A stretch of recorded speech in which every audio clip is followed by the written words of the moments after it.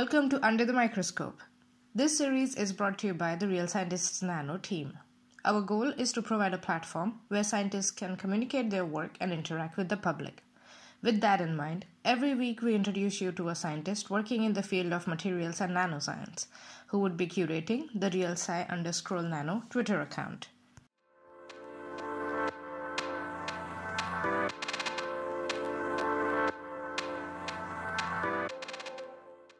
Hi everyone. Today we have with us Andrea Armani, who is a professor of chemical engineering and material science at the University of Southern California. Hi Andrea, how are you? Good. Thank you for having me. We are very, very happy to have you. So let's start by understanding your research. Could you explain your research in super simple words to us, please?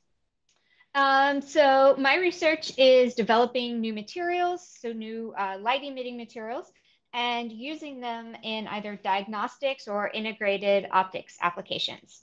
So making, for example, new types of lasers or new ways of actually imaging how cells, biological cells, interact with each other. So kind of a wide range of applications, but it all kind of starts with developing a new material. Okay. So what kind of materials are you working with? Yes, I realize my answer is very vague, but we actually work with a lot of different material systems. So we develop new organic materials, so new light emitting materials that could be pyridinium materials. So we're now getting into the technical words, or they could be inorganic materials, so new types of quantum dots. And quantum dots have obviously been around for a very long period of time. But we're looking at developing quantum dots that don't have heavy metals in them. So a lot of the original quantum dots had cadmium, and that's not great for the environment. So we're looking at making new types of quantum dots that don't have heavy metals, so they're better for the environment.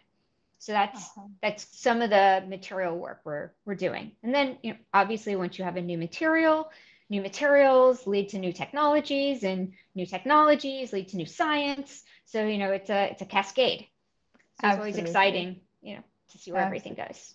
Absolutely. Wow, that sounds really cool. I hope you can tell us all about the organic LEDs and imaging the cells with the lasers and stuff and all of that while you're taking over the Twitter account. So what can the followers expect in the week that you will be taking over the Real Scientist Nano Twitter account? So first off, I really hope everybody, engages. It's not just me, spitting out information.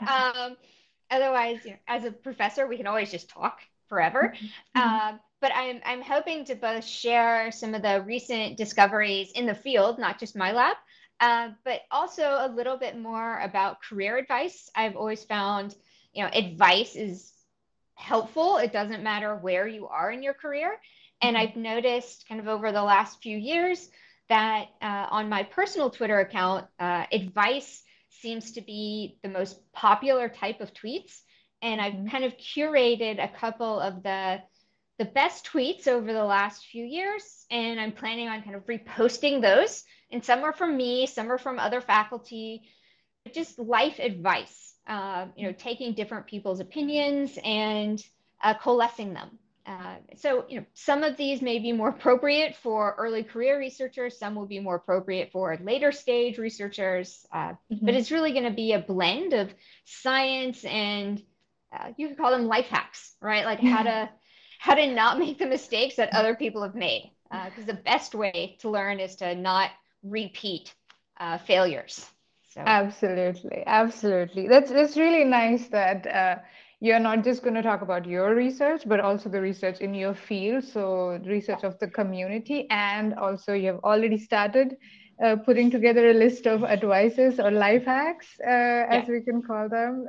Very, very much looking forward to the advice and the science and everything that you can tell us while you're taking over the account. Thank you very much. This was a lot of fun, and looking forward to having you on Real Scientist Nano.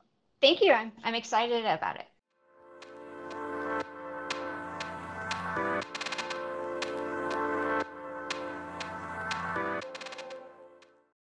Thank you for listening. To know more about us, please visit our website, realscientistsnano.org. and follow us on Twitter at realsci_nano.